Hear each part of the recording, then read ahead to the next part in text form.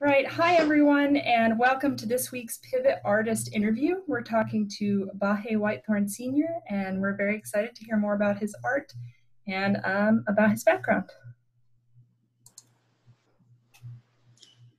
So thank you so Hello. much for chatting with us today. It's honestly an honor to be able to talk to you since I think we know some of your pieces quite well and have been able to have them in our collection from some of your supporters from over the years who've donated to us. I'll just jump right into questions. How did you first join the Pivot Show?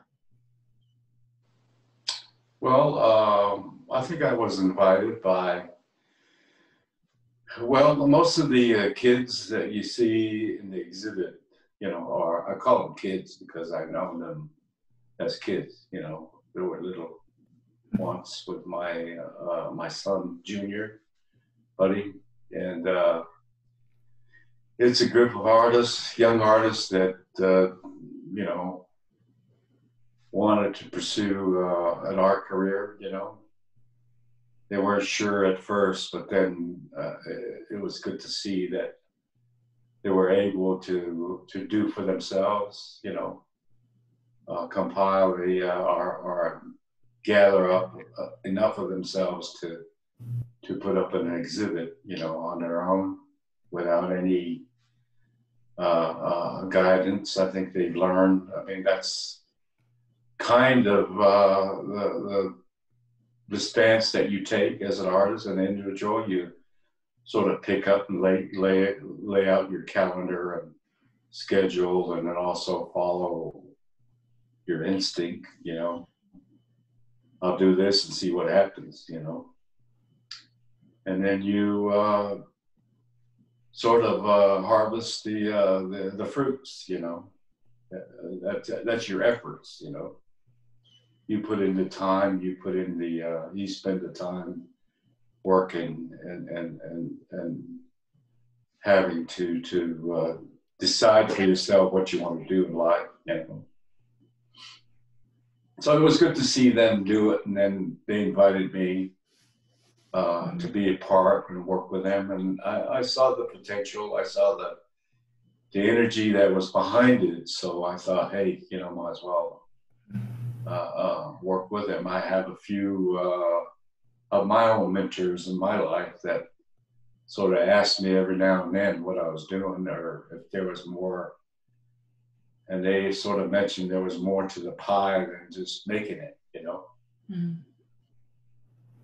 So that was my invite, to participate with a group of young people that I knew as kids. I think it's really cool, especially from our perspective with the collections at the Center of Southwest Studies in Fort Lewis College, to see that bridge, to see you and Neil David Sr. and Beverly Black Sheep, and then all of these up and coming artists. And so it's a really nice blend. Um, Yeah. kind of a follow up to that. I really enjoyed the show myself, It's beautiful. and I think I'm sort of visualizing what that exhibit looks like there, Mm-hmm. Hopefully we'll get you and, here. Yeah. Yeah. So what's the schedule? The show is going to be open until next March, so there's time. And Yeah. we're doing by appointment to follow campus and safety guidelines. And I know you were supposed to come up maybe this summer and work with some folks in the education department. So hopefully we can reschedule and get you back on campus. Oh, okay. Yeah. So kind of a follow-up question, Baje. Sorry, I'm interrupting you here. Duane and Landis, they have their vision of what pivot means, going between the traditional world and the contemporary environment that all of you are in today. What does pivot mean to you? I have to see what they envision, I guess. Mm-hmm. What their thoughts are to see what how they see it. I mean, I don't, all I know is they're really enjoying pursuing their ambition and working hard to put it on, you know. Mhm. So what is their vision? I mean, I would like to see, you know, I've never heard of the pivot idea, pivot understanding before I even got invited into the show. So I guess if you can give me an idea of what their goals are, I certainly would, you know, have It's take a it's remark or interesting to hear something. them talk about it because I think the pivot idea is on so many levels. Like they have it with the skateboard deck, like that actually being the medium that you guys are working from, and that having that kind of uniform design is one element of it, and using kind of a more modern or not so traditional canvas and using Mm-hmm. that and taking that to be a more elevated art piece, I think is one element of it that they talk about. And then, as Liz mentioned, um, pivoting like in someone's personal journey of being potentially on one path and then being able to make little switches throughout your life. I know that's something that Dwayne talks Mm-hmm. about from his past. And then another element of pivot is that we've heard from other artists is possibly, you know, growing up, say on the reservation, and then having to shift, say like when they were in college. I'm thinking of some of the artists we've talked in particular, to move to a city and thinking about the shifts every day between like the traditional and the modern. So I think it's on a bunch of different levels, and they leave it pretty open-ended Oh, okay. for the artists to take on. And I think um, even our audience and our visitors have had kind of different emotional connections to pivot and can like see it in their lives. And I think even with, you know, COVID-19 and all the stuff going on right now, we've had to pivot to change this exhibit and some of the ways that we've marketed Right. it or gotten in touch with all of the artists and our audience. So it's just interesting, and I think they leave it pretty open-ended and like to hear the variation of how it means different things Oh, to okay. different people. Okay. Well, I guess what as coming off the res, you are confronted with many obstacles. My grandfather used to say there's 380, 360 degrees directions you can go. You know, you can go any direction and be somewhere. You can cross or climb any hill or any mountain if you choose to. You know, those are there for you. You know, and you're not just on a plane where everything's flat. You know, everything has a way or finds you a way to pivot. You know, you have to Mm-hmm. change direction. You have to find new resources. You have to express yourself not only one way, but there's art is a place that you can do anything you want, the way you want, when you want, why, and do it, you know, the way you want to without any hesitation, pivoting anytime. You have a chance to pivot anytime, you know, bounce anytime, any direction. I mean, if you look at my artwork, it's not what is, I think I always had a problem with the standards of Santa Fe, you know, how they label it, what is traditional, what is non-traditional, what is Navajo, and what is Native, what is, you know, and I always had a problem with that. You know, why should we have labeling to give us a direction where, listen, why do we have to place ourselves in a situation where we're uncomfortable, you know? Mm-hmm. Tradition is what we grew up with and what we know as everyday life, you know? But then you can use it in a parallel world. You can pivot to the Western influence real easy. You have two places to bounce there. And then you have the rest of the world. You know, every culture has its unique way of communicating, you know. So expression in values, what is tradition and culturally oriented ideas, you can always use it in a way that you choose to, you know.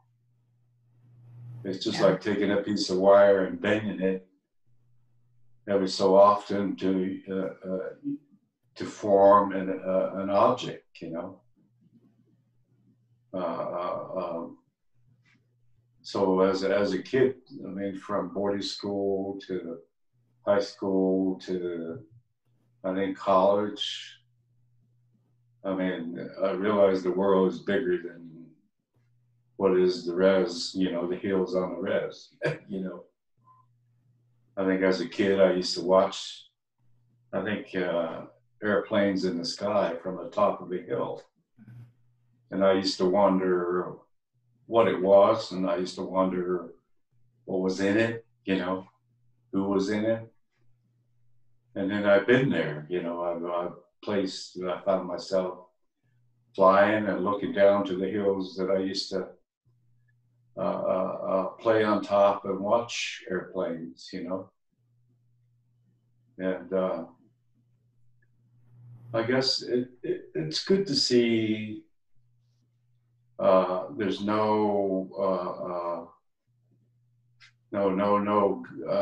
no, what do you call it? No obstacles or no restrictions as far as pivoting, you know, for them. They can put it on their art on anything, you know. They can put it on deer hide or whatever, you know, is you know, as far as material or a surface, or I mean, I'm open to seeing more, you know. Let's see what else we can do, you know, to change. And the art does change. You have to have change, and you have to have growth, and you have to have obstacles to change, you know. Yeah, like that kind of spurs creativity and shows how limitless a lot of the possibilities are, like you said.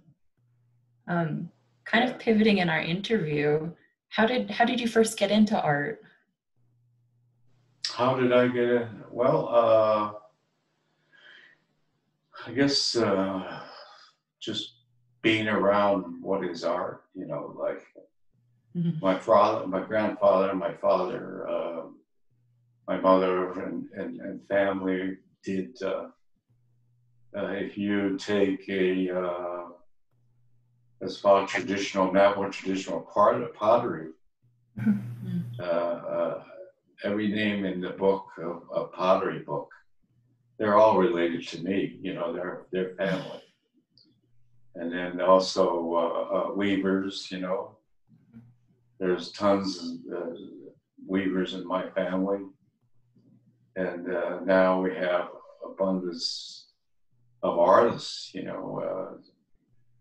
And as a kid, I was always fascinated with a line, you know, what I could do with a line, you know, a line drawing, or just taking just the fact, you know, just the question on what I can't even draw a line, you know. That sort of got me on a path of what I could do with a line, you know. I could take a line and just draw and never stop, you know. And the drawing would be so complex at the end, just because one line, straight line becomes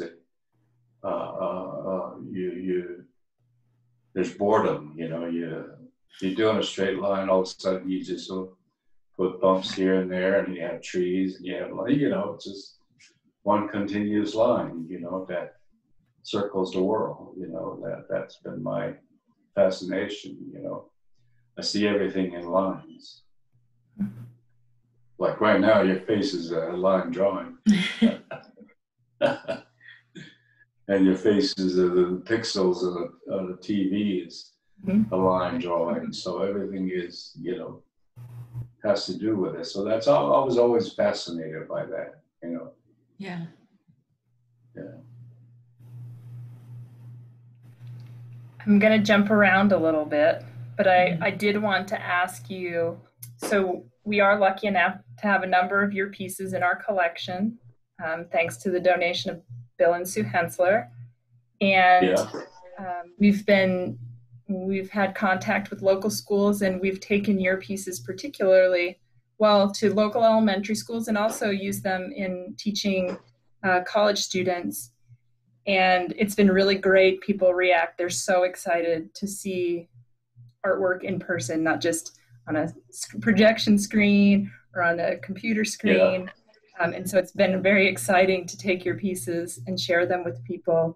But one of the things that they love is your kind of continuous symbols, your folding chair, and some of those other things that you work into many, not all of your pieces, but many.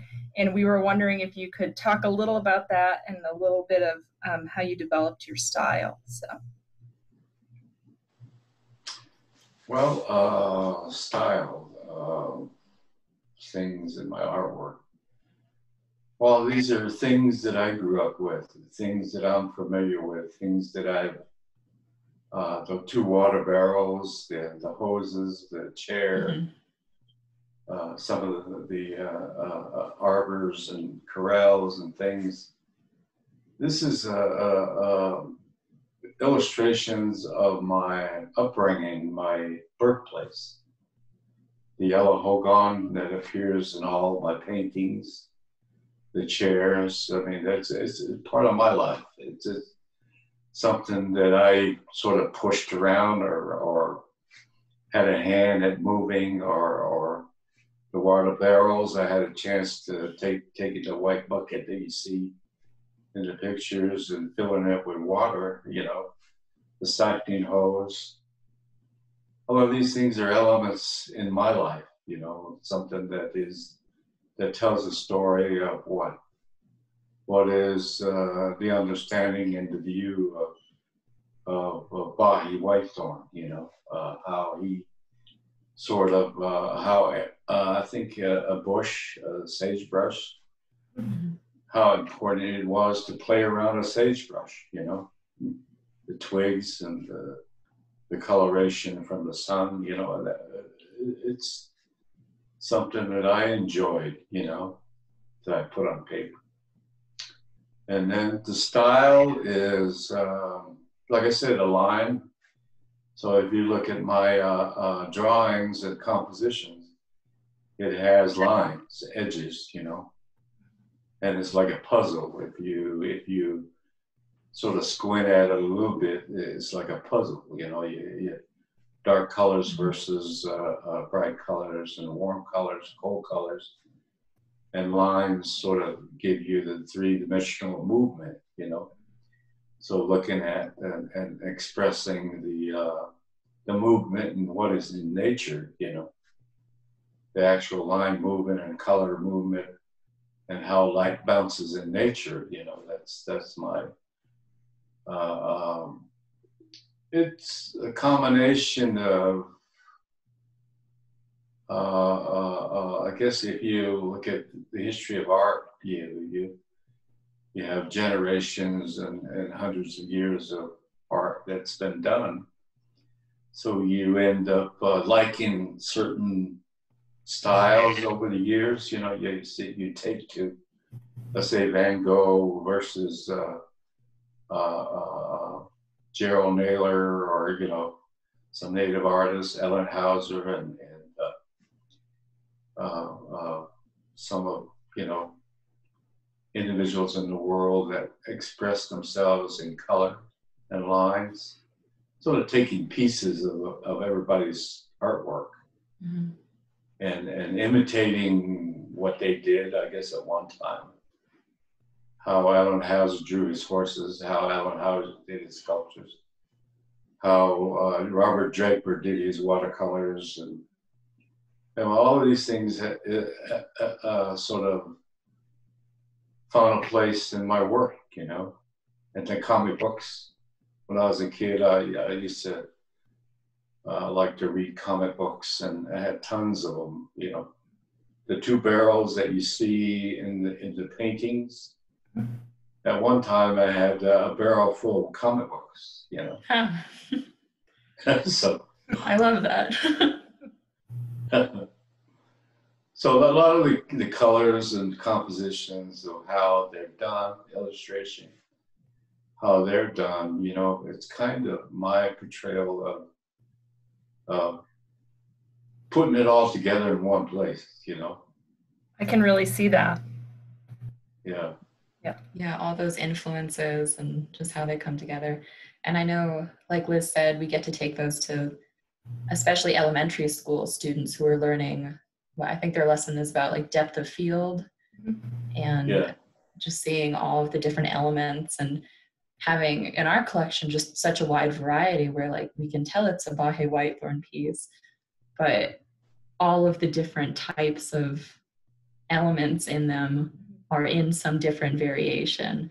And so I know that the students really love those and really react well to seeing, like you said, those familiar items from your childhood that they can actually recognize and I think feel very inspired from and can see things in their life that they'd be able to kind of replicate and feel inspired to do that themselves. So Yes, we're it lucky to be able definitely to do that. it brings a personal element that the students connect with, and we're also lucky enough to have some of your children's books, so we're excited about that. Yes. We get to share that to you. Oh, great.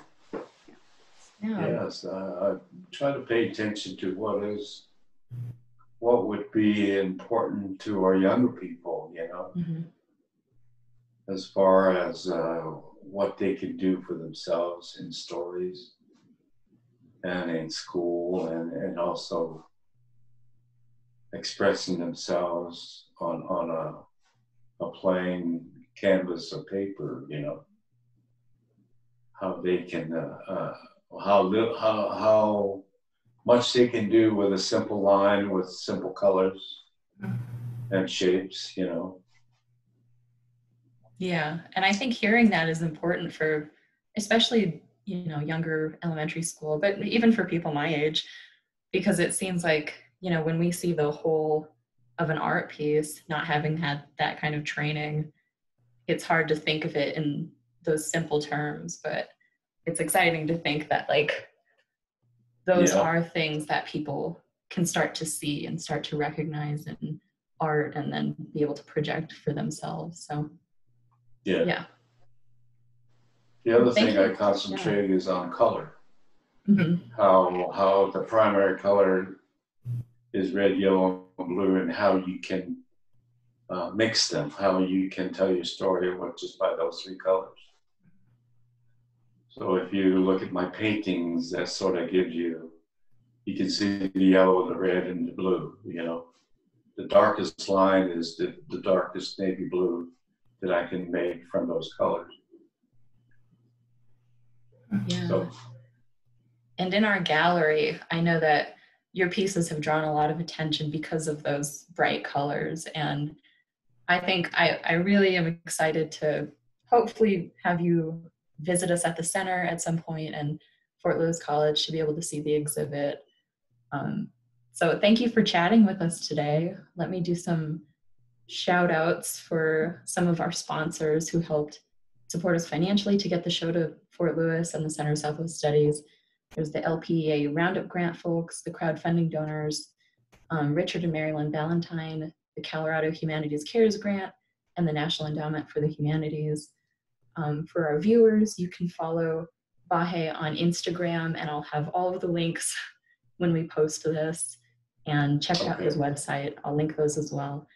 And then for our viewers, as always, you can follow Pivot on Instagram and us at the Center on Instagram, Facebook, and YouTube.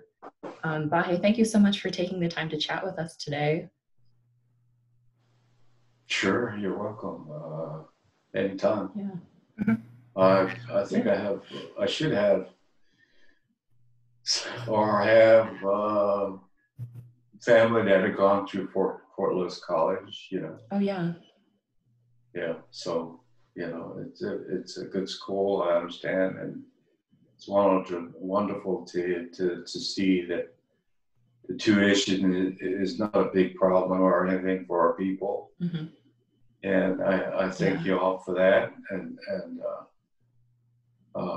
I think one of my grandkids is looking forward to, you know, signing on at the school, I think. Mm-hmm. Oh, exciting.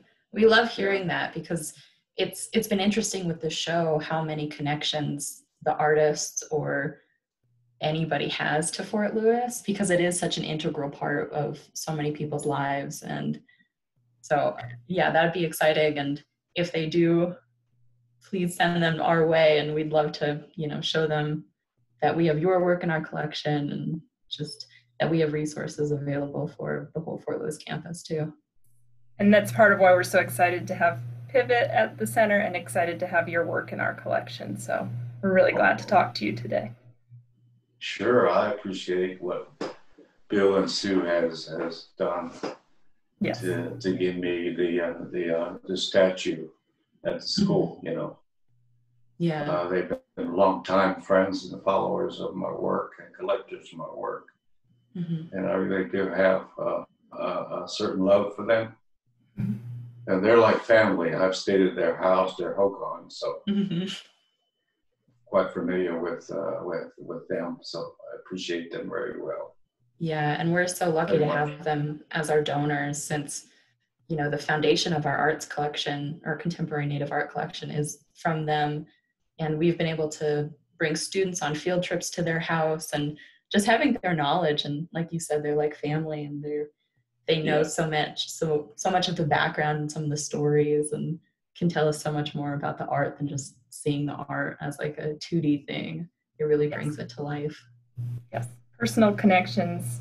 We're lucky to have connections to you, and we're really lucky for their donations, and we're hoping to share more of it with the world, you know, all the time. So yeah, so we'll let you get back to we'll let you get back to your day, and thank you for chatting with us. Feel free to reach out to us anytime. I know you have Liz's number now, and we'd love to hear from you again and work with you and connect more.